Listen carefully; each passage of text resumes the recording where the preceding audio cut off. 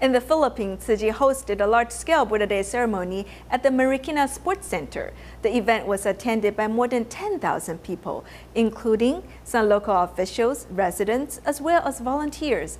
All of the participants gathered at the venue to honor the Buddha and express their gratitude. Let's join them there.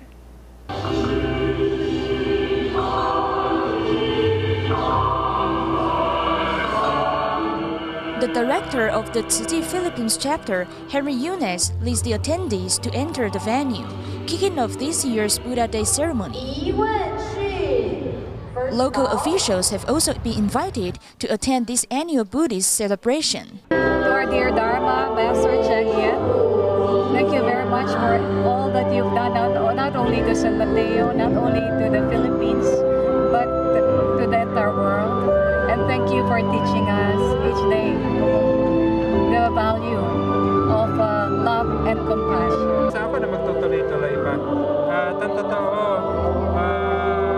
I hope we will continue to cooperate with Tzu Chi. Actually, I have already met with some Tzu Chi volunteers before. I also asked them how to train the people in the city to establish a volunteer team.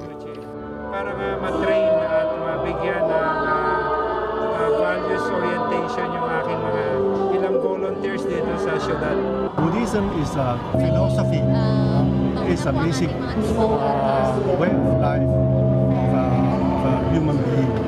So spreading Buddhism to everybody is, I think, is a necessity in this troubled world now.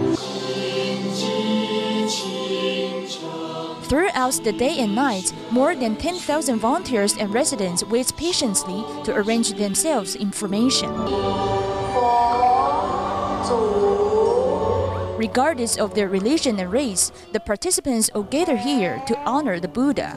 Napakaganda kasi talagang I have learned some life lessons from the teachings of the Buddha. This is really great. We Catholics are always grateful and committed. I believe the world will become a better place to live. maging maayos na ang ng mundo.